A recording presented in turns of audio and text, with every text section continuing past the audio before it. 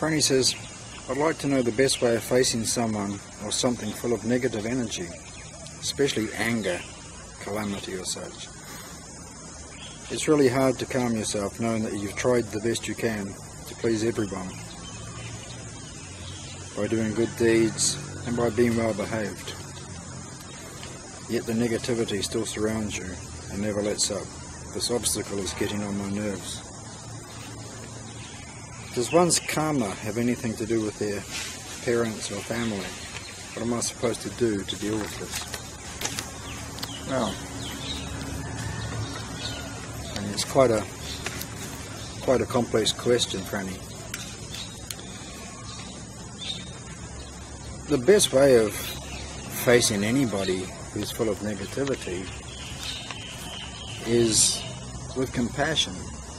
And we've spoken about this in the past, and obviously you're trying, but this doesn't mean that the person necessarily is going to change.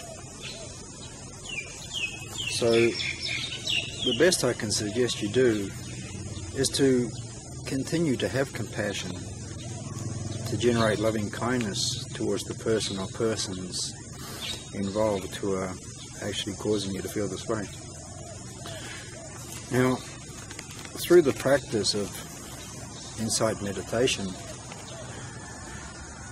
we start to see that these negative emotions, they arise and they cease due to conditioned phenomena that take place, or conditioners. Now, when we become aware of these conditioners, then through the practice of meditation we can actually prevent ourselves from feeling the anger or the frustration. It is a difficult one.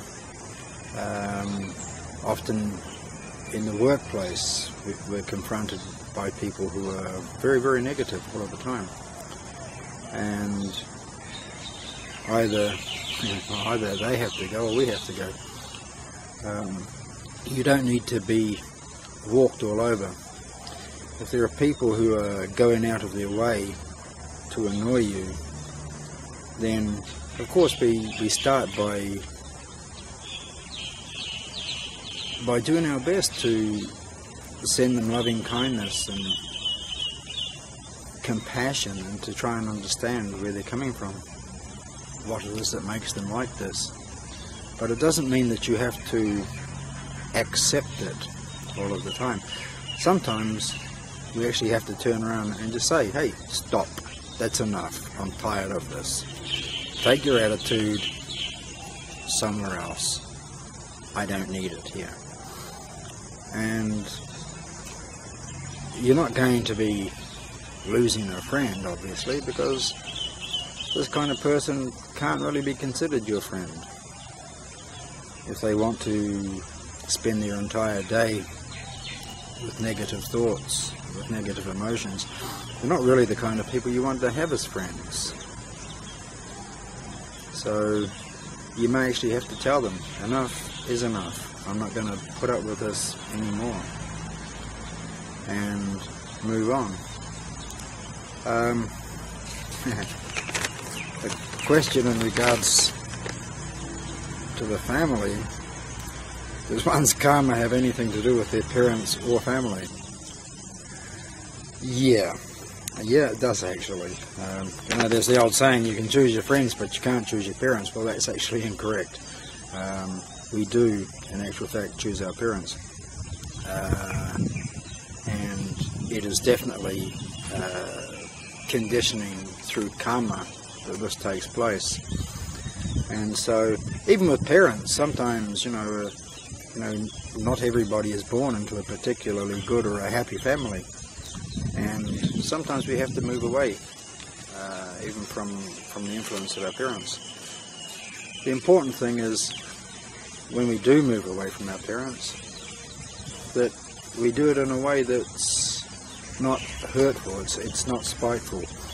You know, we just let them know that it's time for us to move on, assuming that you're old enough to be able to move on. Otherwise, in the meantime, there's really not a lot you can do except continue the practice of vipassana meditation and understand that this is their negativity and it's not your negativity. So you don't have to take ownership of any of it. You know, this is kind of like letting them live in your head rent-free. You know, if you were a landlord and somebody wasn't paying rent, you'd kick them out. You know, you wouldn't allow them to live in your house anymore. But with these people that make us angry, it is almost like letting them live rent-free inside of our heads. And we don't need to do that. And so just understand that the negativity is not your negativity. The anger is not your anger. And so when you're sitting there and people are being negative,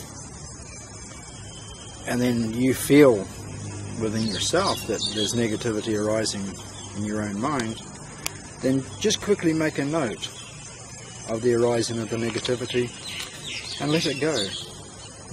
Don't keep it. Don't hold on to it. You know? Don't force it away, because we can't do that either. You know, we can't force bad things away from us. Bad things will always happen. And don't forget, Frany, even a person who has got a very calm and a very tranquil mind, a person who has insight, they are still aware of the good things and the bad things that take place around them. You know, they're not tuned out, so to speak. But they don't allow their own minds to become affected by these things that are taking place around them. And so, through your practice, through the continuing practice of vipassana meditation, then you'll be able to accept that these things are happening, but they're not happening to you. They're just happening. And the thoughts, any negative thoughts you have, they're merely thoughts. They'll arise due to certain conditions, and they'll cease. Okay, so I hope this helps you, Frany. And you said at the beginning of your letter that you were sorry to disturb me again. Hey, don't be sorry to disturb me again. If you need any more help, if you have any more questions, that's what we're here for. So please, don't apologise, and always feel free to come and ask. I hope this helps, and keep in touch. Bye now.